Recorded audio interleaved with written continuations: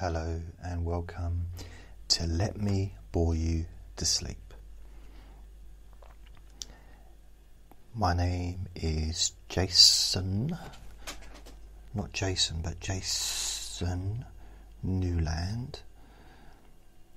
Please only listen to this when you can safely close your eyes. I just want to say thank you to those of you that have wished me a happy birthday, and for those have sent me birthday presents via PayPal. Thank you very much. You know who you are. I very much appreciate it.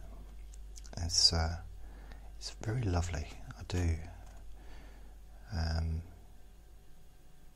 Yeah, it's nice. And just to let you know, I have a Facebook page specifically for this podcast. So if you just go to Facebook and put in "Let Me Bore You to Sleep," and should come up. You can, the benefit, I mean, you can join my normal Facebook pages as well if you want. The benefit of the Let Me Bore You to Sleep is I only post episodes from this podcast on there, as opposed to the other Facebook pages where I post all of my podcasts. And there's a few. Oh, a little bit of gas there, sorry about it.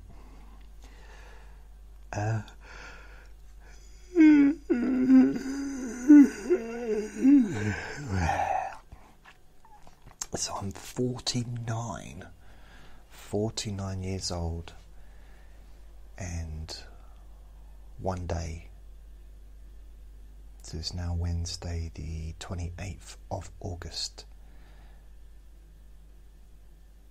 2019, and it's, what is it, 1:23 a.m. So for those of you that listen to this regularly, you know I kind of, sometimes I'll just talk about nothing for an hour. Sometimes I talk about something for an hour. Sometimes I tell stories. Sometimes I talk about my life. Sometimes I just make up stuff about my life. And more recently, I've been trying to increase my repertoire as far as different things I can do. Don't say we know what repertoire means. What I mean is I'm trying to expand the type of recordings. And recently I was reading out of my book of notes, and then a few days ago I was reading out some fun facts about the UK history. So I've started to get myself a little collection of books. They're all cheap. They're all like £2, £3 each. And I'm going to dip in and out of each of those books every now and then and give you a few fun facts, as well as just some facts.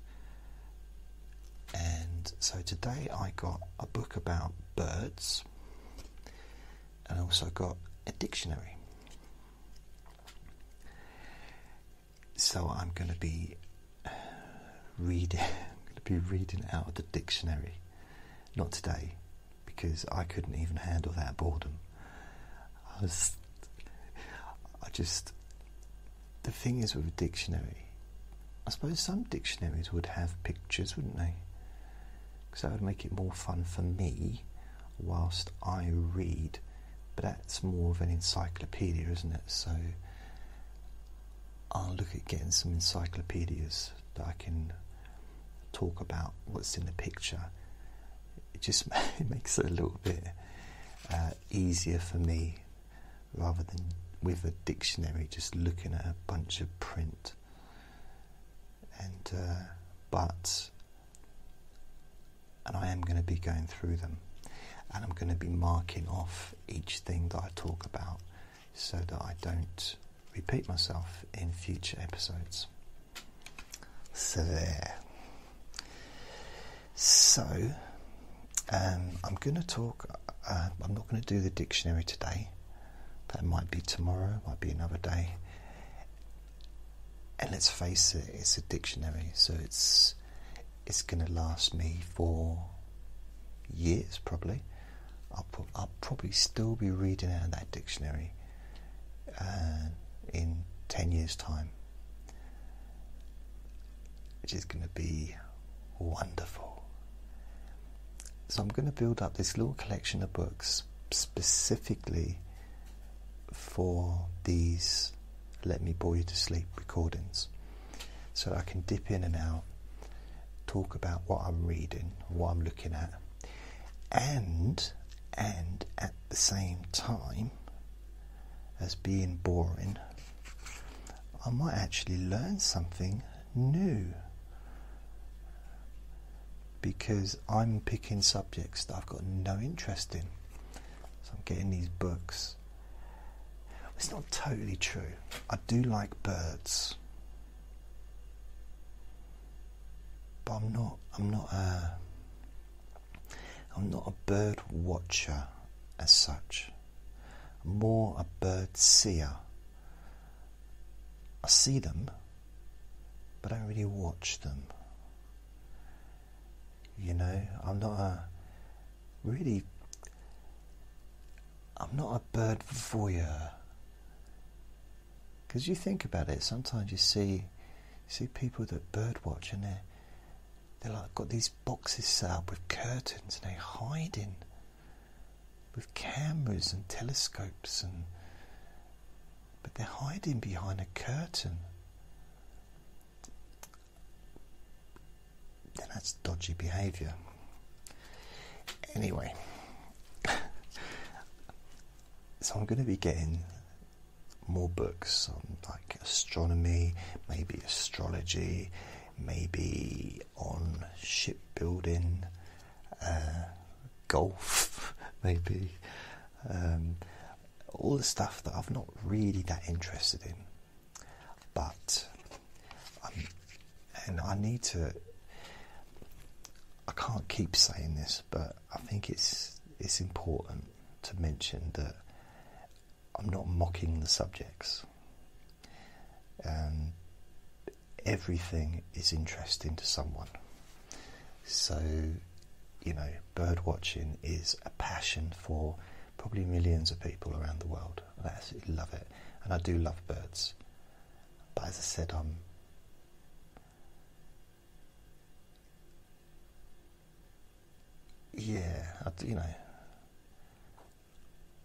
I just see them when they're there. I don't watch them, you know. I'm not watching. I think it's a little bit different. I'm not. Although, when I was young, my stepmama, the first stepmama, she was a really good artist. Probably still is, but she's really, really good at drawing. And she liked to draw birds. So, like many young children, I was, let's say 9 or 14, 15. No, let's say I was 9, because that's the time I'm thinking of. About 9, maybe 10. And I wanted to be like her. And she said, well, you're male, there are limits. And I said, yeah, no, what I mean, I want to be able to draw. I want to be able to draw like you. And she said, unfortunately, you don't have any talent. No, she didn't say that. she said, I think she was quite encouraging, but I didn't have what I would class as the natural drawing ability. It's something that took a lot of focus for me to do. Didn't really come natural. I think the things I liked to really draw was spaceships and cars with rocket launchers and stuff. And I think that was more to do with like James Bond and watching Logan's Run on television, and I suppose Star Wars and stuff like that. Kind of got my juices flowing. And but we had quite a big garden where I lived from the age of about 9 to 15,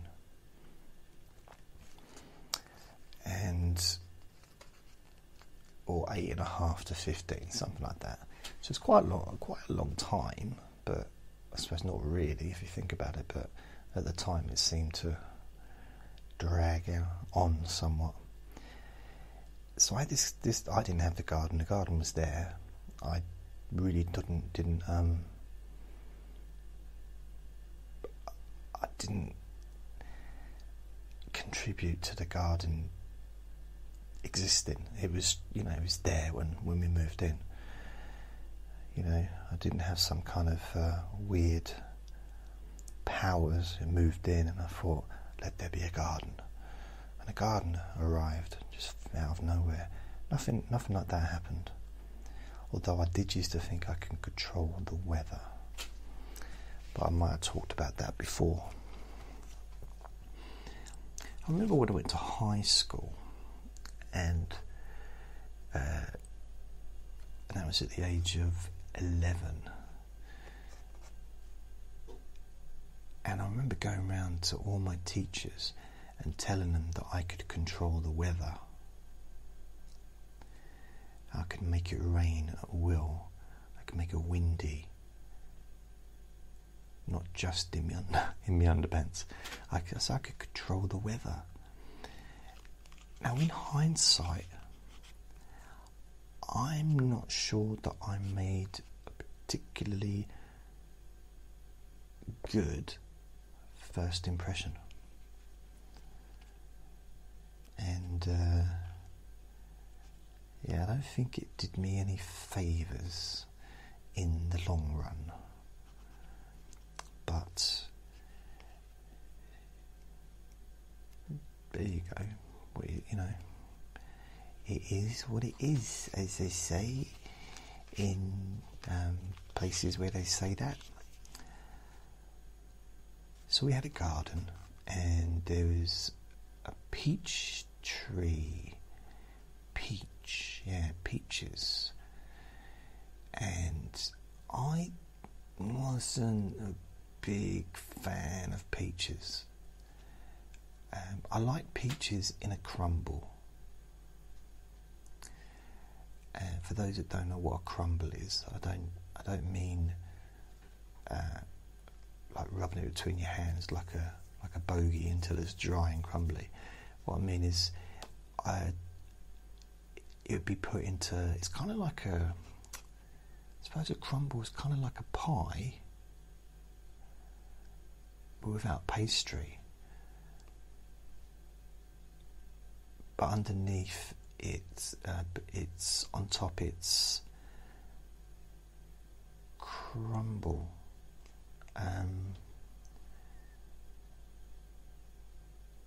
which is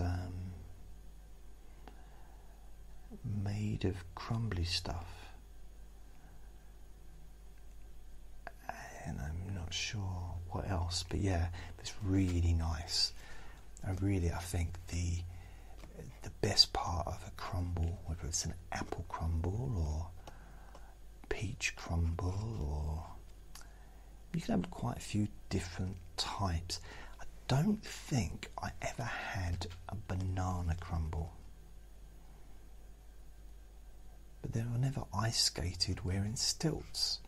So there's lots of things I haven't done, nor perhaps wish to. And I'm sure we had, did I say peach? Pear, peach. Not peach. What's that red fruit? It's horrible, horrible red fruit. Plums. Yeah, did I say I had a peach tree or plum tree? It was plums. I had plums. And okay, sometimes, I'll admit, they tasted quite nice. If it was a real kind of, either it's going to taste nice or it's really not. It's kind of like have a drink by your side of you just in case, and a bucket. You know, it's kind of, but once it was inside the crumble with some, I guess, sweetener, which is probably sugar, I guess. Oh, it's lovely. Proper nice, proper nice. So we used to have that because my step-mummy was a really, really brilliant cook. Baker, cook, everything. There's nothing she couldn't do. And I say that, but she wasn't great at flying jets. It was one thing. She was kind of average at flying jets. Rarely crashed, but you know what I mean, just touch and go. So, but you know, with the baking of cakes, it's really, really good at that. Good at lots of things. And I wanted to be like her because I've never been, I don't mean this, I'm going to talk from a perspective of someone that was born in 1970 and lived through the 70s and the 80s. I've never been particularly manly. And I realise that's possibly a weird statement. But you know, like that testosterone filled, you know, and even like young boys wanting to play football and into cars, and you know, this is before video games came along. This, you know, there was very much a boys and girls kind of activities that would occur, and I prefer to be with girls. I prefer to spend time with girls, although I didn't always get an opportunity to do that. So, which meant I kind of had to put up with being around boys. But I didn't really relate to them because I just wasn't really interested in the stuff and like the showing off and trying to be macho and trying to be tough and all that kind of silliness. Didn't really appeal to me. Wasn't. It's kind of, I'd already done that. I did that when I was a kid, when I was little. I grew up in a very rough housing estate in Newcastle. So I was a Geordie from the age of 2 till about 5 or 6. So I grew up in a rough place, and then I moved somewhere soft, where people were like trying to act tough, but they weren't. So that I kind of wasn't that impressed. It didn't affect me, if that makes sense. I didn't find other children scary. It was kind of laughable. And then when I got older, high school, everyone started growing up and having muscles, and I was still little. So everyone kind of was stronger than me. It wasn't fair. Nah. I guarantee I'm fatter than them now. So we had this garden anyway. But I want to read out of this book. I don't want to spend the whole time talking about the garden we had. I had a bad experience with the drawing bit, because in the late 70s, early 80s, we used to have quite stable weather. Like the seasons were a bit more reliable, I think, as winters were cold and we had snow. Never at Christmas. If you want snow at Christmas, go and live. You go to Wales or Scotland, you're pretty much guaranteed, certain places you're guaranteed snow every Christmas morning. And I'm going to do that one day, because in my entire life, in my memory, I mean, it might happen when I was really little, but I don't ever recall waking up on Christmas morning with snow. I was going to say like floating down on my face, but that would mean that I either had no roof or I was homeless, so I don't want it to snow then. But I've never known it to snow on Christmas morning or Christmas Day. There's been times when there's been snow on the ground, which is beautiful, but it's not the same. You know, it's kind of having snow on the ground as opposed to having snow flowing down, you know, like snowing. I don't know, it's a little bit like being offered chocolate when you've got diarrhea, you know, it's like, it's not the same. It's, you know, I'd rather offer me chocolate when I'm feeling hungry for chocolate. Well, maybe that's not a good comparison. I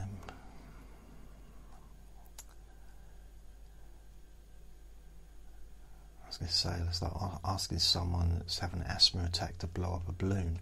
No, it's not the same either, is it? I was trying to think like something that's incongruent, you know? It's not the same, it's not.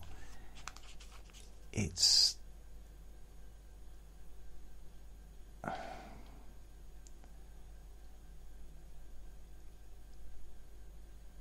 Yeah, it's not the same. Like, it's like having. Oh, just dropped the lead has just dropped from the table. Sorry about that. Put it back on there nice and quietly. I suppose like having your Christmas dinner or your birthday dinner or whatever dinner it is. There's a big difference between the food when it's on the table and you're hungry and you've been kept waiting for far too long. But it's family, so you can't say anything, you can't complain to the waiter because the wait's, you know, it's family. Because you'd like to complain. You'd really like to complain when you, it's like, you know what, I know we're related, but do you know how hungry I am? You said dinner was going to be at 1. It's now 5 to 2. I'm furious.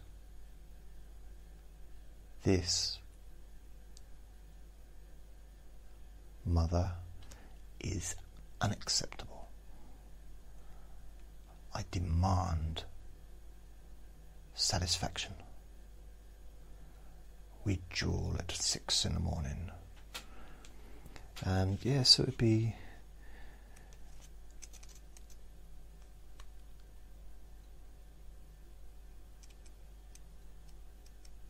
like having your dinner in front of you and then seeing the scraps poured into a bucket of the leftovers. And although it's still the same thing, the snow on the ground is a little bit like that, scraps of food, except much more beautiful, unless the scraps of food are being decorated with tinsel or something, I don't know. Some candles. Oh, you know what I saw the other day? Oh, I've got to tell you. I might have mentioned this, but I'm going to mention it again. I saw a little deer. Like a little, it wasn't a it wasn't a reindeer. It didn't have a sled or anything, or sleigh. It was basically, I was walking down the road with Andre. Now, I don't know if I had Andre in my arms or I was just dragging him along on his lead.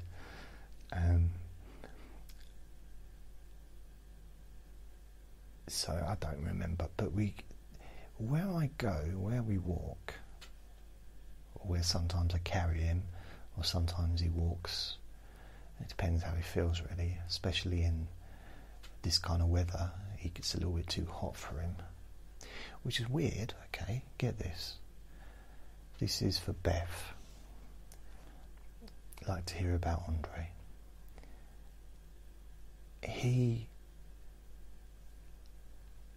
Today he's doing something that he's never done before, as far as I know. Of course, I don't know what he gets up to when I'm not here, but I couldn't find him. I looked, didn't know where he was. He's got about 6 different... How many places does he sleep? So he's got underneath the chair, the big black squeaky chair, he sleeps under there sometimes. He's got a carrier bag. It's the white... is it Next carrier bag that he's had for ages? He likes to sleep in there sometimes. He's got his brown and sickly green bag, which is generally it's his favourite place, but he's not interested in that at the moment. And this is all in the living room, and he's got some behind the door, because I have the door propped open by it was a cat, like a cat box, like with a little scratch bar and a ball, like a string and a ball on it, and a flat top, and it's hollow, so he sleeps in there sometimes. So that's 4. So 1, 2, 3, 4, and the 5th place he sleeps in here is behind the door in a pair of my I suppose they're tracksuit bottoms, but I was using them as lounging around pyjamas, but my belly destroyed them. It got to the point where the elastic in them just said no more. That's it. Literally, one day was fine, the next day they were just falling down. And with my ego, I thought, yay, I've lost some weight. No, the elastic's gone. There's a big difference, my boy. My little podgy pudding. Okay. So I put them down there for him, and so I can't use them anymore. and he sleeps in them. Because he likes to sleep in the leg bit, like a little tunnel for him. So that's what, 1, 2, 3, 4, 5 places here. In the bedroom, he's got 3 places that he sleeps. The main place is on my bed. And he could be under the quilt, on the quilt, or inside the quilt. So I don't even know when he's there. I mean, a couple of times I've gone to lay down and didn't even know he was there, and he pops up and made me jump. And sometimes this isn't. I've got a pile of dirty washing. We all have dirty washing. It's basically clean washing that's been used. It's not dirty. I mean, it's not like fumes and smoke coming off of them and flies.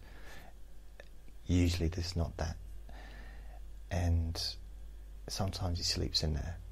He burrows into it, or that's usually more in the winter than in the summer. And I've also got this box that I got, I think it's a box I got my punch bag in, and I cut the top off and the sides off so we can climb into it, and I put some other old clothes that I can't wear anymore, because for some reason I had a medium-sized t-shirt. I still had it. Why? I haven't been able to wear a medium-sized t-shirt for, well, it might be large. I have to have extra large t-shirts, XL or XXL, whatever. But this was and it was tight, which looks good if I look in a mirror. I've got this little bathroom cabinet with 2 doors that open, and there's some mirrors in both of them, and you can basically see from my head down to, depending on where I'm standing, down to probably nipple area, about just about that area, middle of my chest or whatever. Well, probably they're sagging a bit, aren't they, with age? All boobies do, but I look quite fit from that angle. Forget the face, but shoulders and chest. I look, especially if I've got a tight t-shirt on, I look like I'm quite muscly. Then I look in a full length mirror. It's like, you ever been to those crazy fairs where they have those magic mirrors, like those fun mirrors? It's almost like that. Like I've gone from looking at a normal mirror to like a comedy version of myself. Yeah, crazy. They call them crazy mirrors. So if you've got a belly,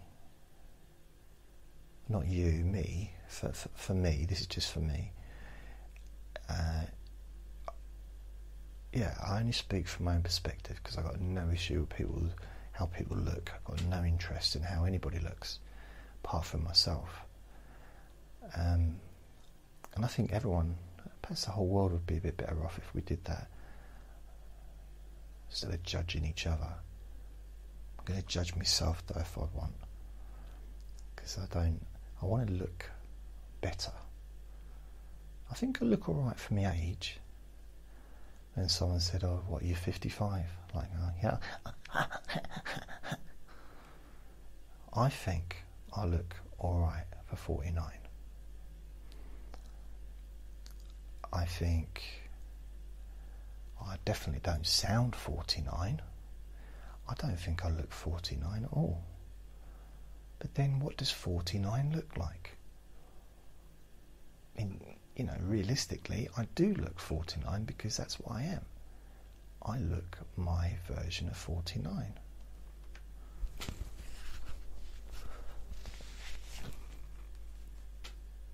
do wonder what I'm going to look like when I'm 70. I kind of think, I wonder, because my dad is 73. He was 25 when I was born, I think. 24 or 25. And I'm 49, so whatever that makes him. About 73, you know, 74. And I don't think he looks that old. You think about it, 74, 75, 80, he don't look anywhere near 80. You know, not in my image of an 80-year-old is elderly, but that was the old image of an 80-year-old. Because my image of a 49-year-old was old when I was younger. But now, I kind of think, when I'm breathing, everything kind of still works. And, you know, I do weights every day. I do a little bit of exercise, not so much cardiovascular, which would be something I'd like to do more of. I got a friend called Brooke, and she told me she rides a bike like when she's watching telly. I thought that's dangerous, but it's a stationary bike, and that's what I'm perhaps thinking of trying to do in the coming year. Get myself a stationary bike and maybe spend an hour a day on that whilst watching, you know, early evening television. It's just, you know, because I'm quite lucky. Of course, no one knows what's going to happen, but genetically, I've got a very old family on my nan's side. They all live to be very old, you know, generally like 90s, at least. Not all of them, but, and I kind of, every single one of my aunts and cousins, uncles, aunts, cousins, everywhere, they're all alive, apart from my nan's generation, all the ones that are in their 90s.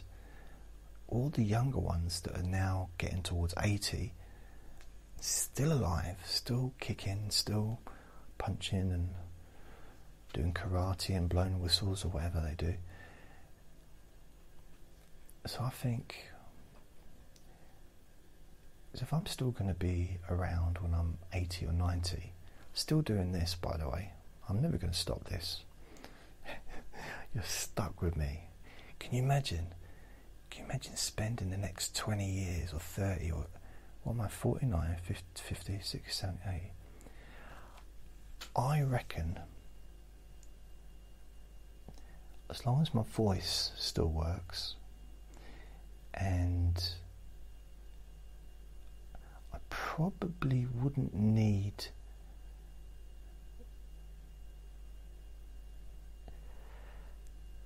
I don't know. I reckon I could probably still do this when I'm 80. I may not be able to record as many recordings as I do, like in a year. At that age, I might want to do other things. But yeah, I think it'd be cool. I'd be still doing this. Still be reading out of the dictionary. And when you consider, we're 40 minutes into this thing and I've not even read anything out of this bird book. These books are going to last me for years. And I'm going to be getting a new one every week probably. Just sort of some random facts and, you know, book of maps or book of flags, you know, those kind of stuff. I'll be describing the different flags. But then I get carried away and I start talking about stuff, and I forget what I'm doing, and start talking about plum crumbles and such like. One weird experience, and I might have mentioned this, I have mentioned it before, but maybe not on this podcast. Not this episode, but even the whole podcast, you know. I've probably mentioned it in other things that I've done. It was, I think, I had chickenpox, which was brilliant because it meant I didn't have to go to school. I know it sounds silly, and that sounds an exaggeration, but I'm not even joking here. I would have took any illness. I'd have had an amputation if I needed to have time off school. I really didn't like school. Really didn't. So I would have been happy anything to get away from school. So I felt so lucky and blessed when I got the chickenpox. And because I had 3 brothers, 2 who were older, it was just bound to happen. You know, my oldest brother got it first, then my other brother, older brother, got it, and then I got it. And every day, when they had it probably for about 5 days before me, every day I'd be looking, it's like, please. I remember I used to go in when no one was around, and I started rolling around in my brother's bed just to try and catch it. You know, I'd run around, walk around in his underwear, just like, please, just hold a catch it so I don't have to go to school. And when I got it, it wasn't quite as pleasant as I thought it was going to be. It was not very nice at all, really. But I still thought, you know what? I'm scratching all the time, and I don't really feel particularly good, but it's still better than being in maths. So there you go. But I enjoyed it, and I think it was snowing at the time. So I was laying down on the floor. Those were the days where I didn't have to sort of plan getting up.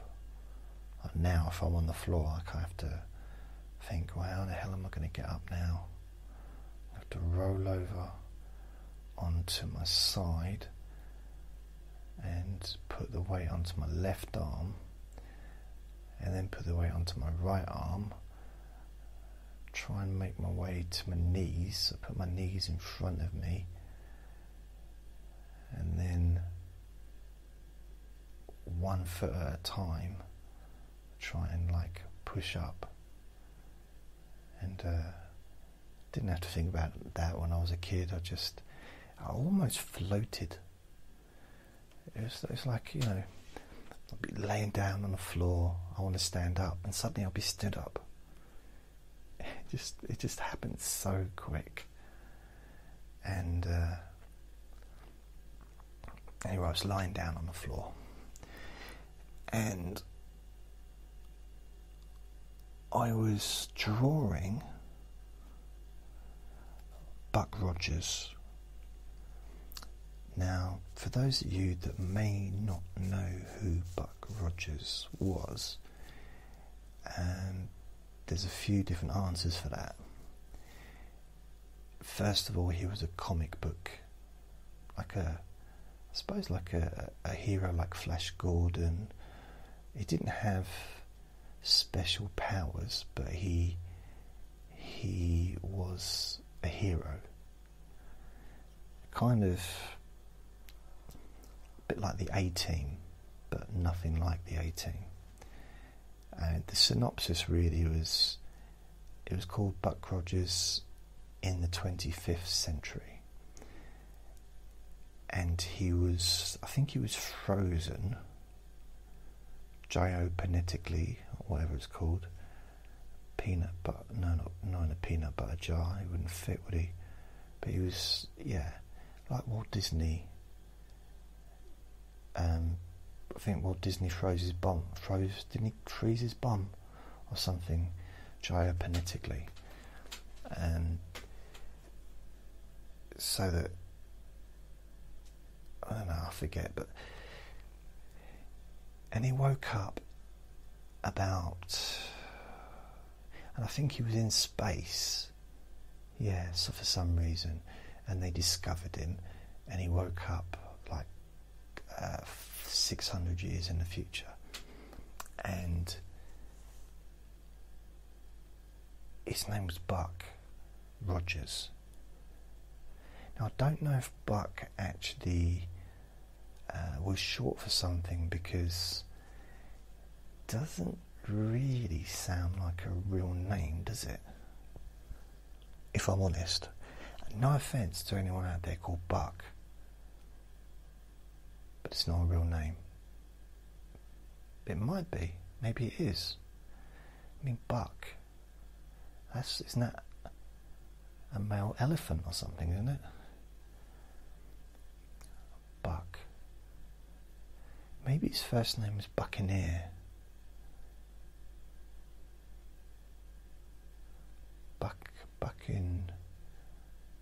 Buckaroo? I don't know. Bucket and Spade?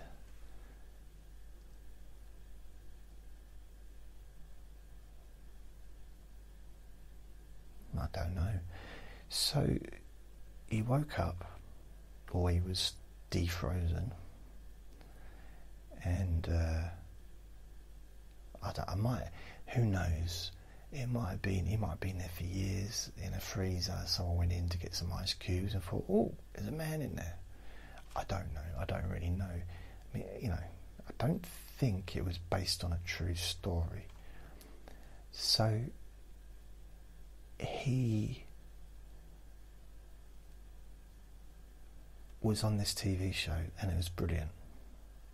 And it was all scientific, it was all space, and there was he had a sidekick called what was his sidekick called? It's like a little robot, like a little android that used to go biddy biddy biddy biddy biddy biddy biddy biddy biddy. What's up, Buck? Biddy biddy biddy biddy biddy, like that. And so basically this little android was 2 in 1. So I had 2 different characters. There was a biddy biddy biddy biddy and the what's up, Buck? And his name might have been Biddy. Biddy biddy biddy biddy. I forget. It was a little bit similar to the Star Wars android, the little round one, not the gold one, but the other one.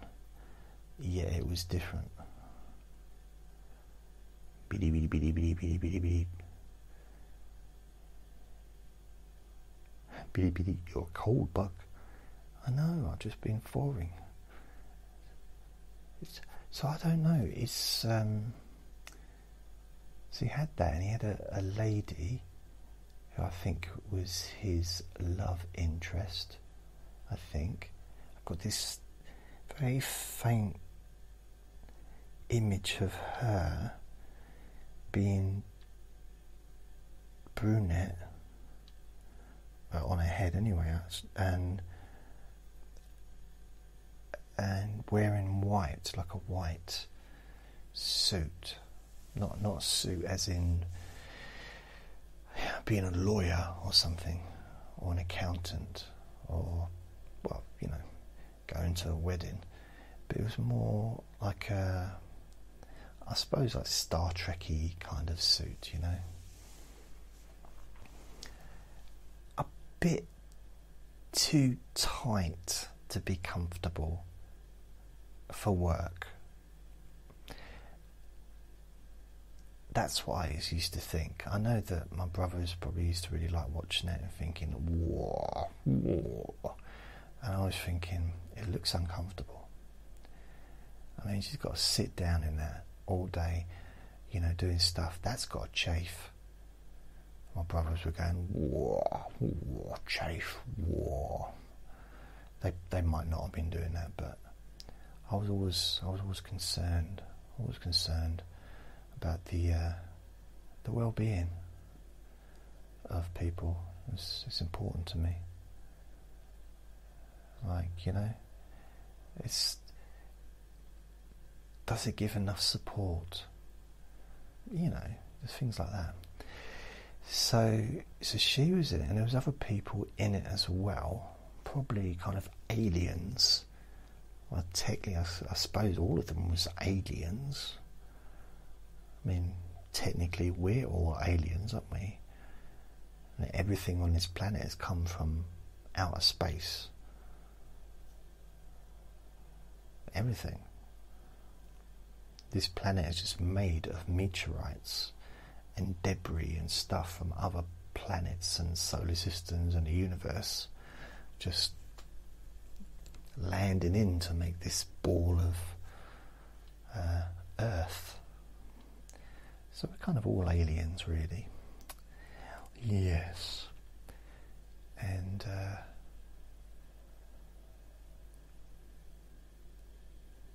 I think the thing that I noticed, didn't really notice it at the time, but when I watched it back in the 90s, because I was watching this probably late 70s, early 80s, when it was first on, maybe 1980, you know, I was probably 10. Now, I used to enjoy watching it, but for me it was more about, you know, the show and the adventure, and it was funny, and it was the best thing on TV at the time, really. It was over in England, where I was living at that precise moment. It was the Saturday night highlight. Well, one of them. And it depended. I mean, it depends. If we had, sometimes it would be the pizza poo. So if I had a really nice pizza about 5 o'clock with lots of sweet corn, that used to be quite fun. But like 10 o'clock having a pizza poo. But yeah, I didn't really want to go into that. So we would watch Buck Rogers in the 20th century. Beady, beady, beady, beady, beady, like that. Now, I didn't really notice this at the time. I noticed it in the 90s when I was an adult. The programme was full of beautiful people, including Buck Rogers. I knew that I used to see pictures of him in the TV magazines, and I didn't realise I wasn't really aware of heartthrobs and stuff like that back then. And he was a heartthrob. And he was in the same league as Magnum. And they both had something very similar. They both had very hairy chests, which I don't think I really picked up on when I was a child. But when I was in my 20s and I was watching it back, because I was showing repeats, they couldn't show it for the first time, could they? And with Buck Rogers in the 25th century, I was just, oh wow, it was full of like skimpily clothed people, men and women, and Buck Rogers had his top off so much, He had this big hairy chest. And I thought, oh, it's very similar to watching Wonder Woman. Again, I watched it when it first came out, and then I watched it again when I was in my 20s. And it was kind of like watching it through fresh eyes. Because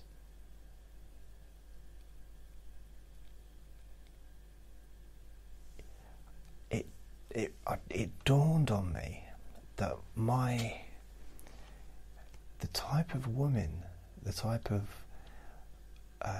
like the perfect female in my eyes at that time, when I was like growing up as a teenager and in my 20s, I didn't realise it until I watched Wonder Woman in about 1994. So it was on Sky Television. I was in Ireland at the time.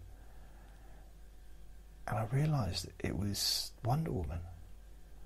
She was the woman that I longed to be with.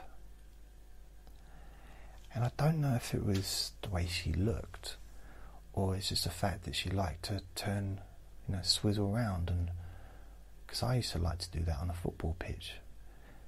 But unlike her, there was no sparks. I didn't turn into like a superhero and have a bikini on. I just get dizzy and fall over.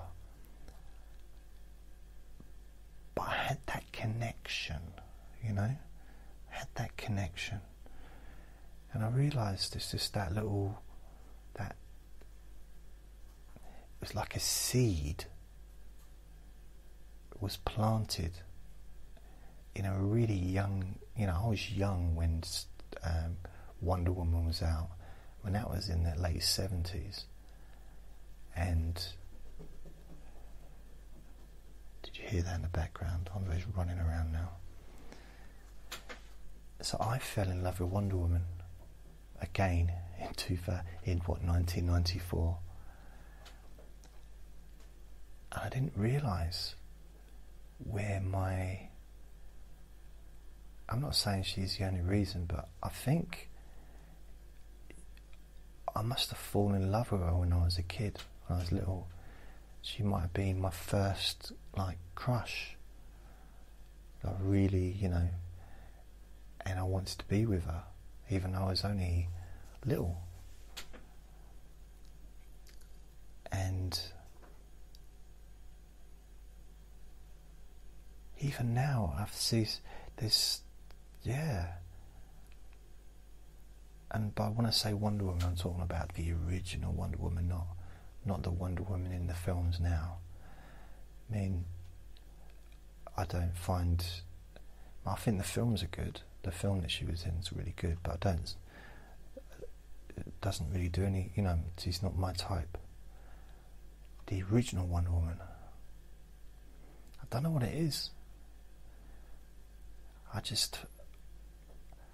It's like I think probably a celebrity crush that's never gone away. And she's about 90 now. And I still, no. And I don't know, it's strange. And another thing I didn't notice, and this is until I started watching it recently, because I bought the box set. At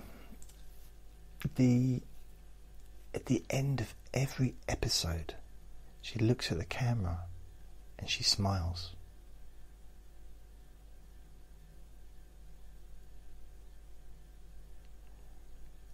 At the end of every episode, she looks at the camera, she smiles and laughs, kind of proper. So I don't remember that. So that's what's the weird thing.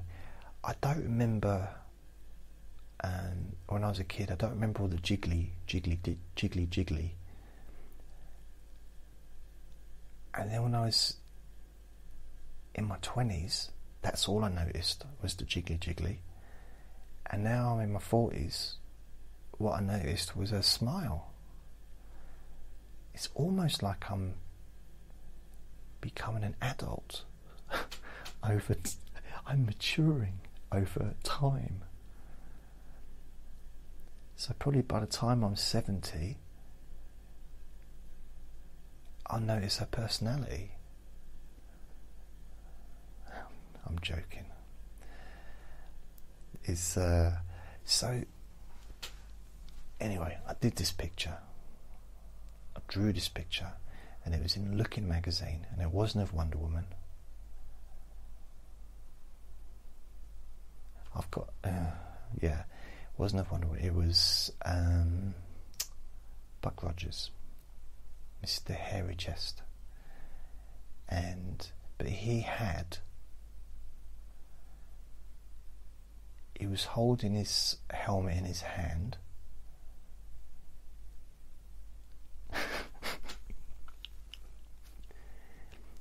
I should explain, he used to wear a helmet. So this picture was of him holding his helmet, probably to his chest. The lucky boy. And so his hair, he just had his hair, and he didn't have a beard. I don't think he had a moustache like Magnum PI, but I might be wrong, because moustaches were quite popular in around that time. So I drew him. I didn't draw him, he wasn't actually there, but I did it off a picture. And I drew him, and I probably spent about 2 hours drawing his picture. And I went and took it to my stepmom, and I said, "Stepmom," she said, "when are you just going to start calling me mum?" She said, "when are you going to start calling me step?" And she said, I said, "Look at this, what do you think?" And she said, "Oh, who is it?" I said, "Guess." Bearing in mind, we were all watching Buck Rogers every Saturday evening, and it was like the big thing. I'm not saying that's all we talked about, but it was a shared family activity of some stature, I would argue. And I said, "Who do you think it is?" She said, "Is it Elvis Presley?" After the funeral, I was like, "No, it's Buck Rogers." She said, "That doesn't look like Buck Rogers." She said, "You're only good at dancing." I said, "Why?" She said, "Well, you're no good at drawing." Meow, meow, meow. Biddy, biddy, biddy, biddy, biddy, biddy, biddy, biddy, biddy, biddy, biddy. So, no, she didn't say that. So, I wasn't hugely impressed with that, because I put a lot of effort into it. And I'm not a big fan of wasting my time unless there's a point to it. So yeah, I'm not really forgiving her, if I'm honest. Perhaps after 45 years I should let it go. Actually, not 45, is it? 35? 30? I don't know. 38? What's about 9? So 40 years, yeah, about 40 years. 40, is that long enough to hold a grudge? Is it? Yeah, maybe I'll let it go. I've got an itchy arm. Probably talking about all that.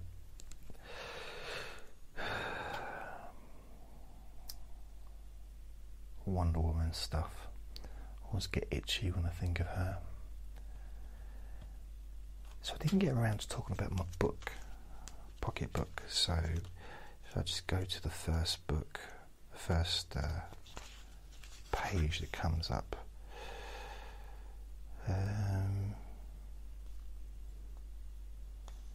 Mating Ritual of the Blue Tits. No, maybe not. Oh, what I was going to say, Andre, all these places he sleeps, today he was sleeping behind the cooker. Now it's a really hot day. We've had 3 hot days in a row. He was sleeping behind the cooker, and I thought, okay, it's metal, it's probably cold. I turned the oven on to cook something. He still stayed behind the cooker, and I couldn't get him out. And I thought, is he stuck? Is he stuck to the cooker? I don't know what's going on.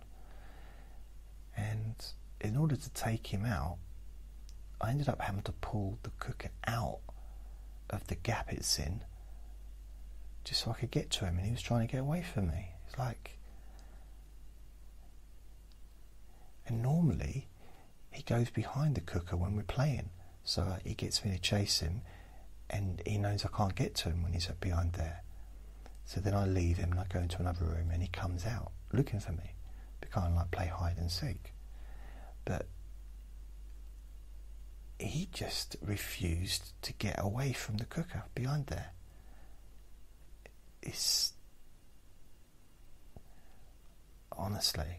I think he's got a problem. There's something going on with him. He really didn't want to give up that, whatever he was doing behind there. So that's it. Maybe he's fallen in love with the cooker. Maybe they've got a relationship going. Not quite sure how that would work anatomically. So I'm going to go. Thank you for listening, and I will speak to you next time. Thank you for just being here, and remember to be kind to yourself. Lots of love. Bye.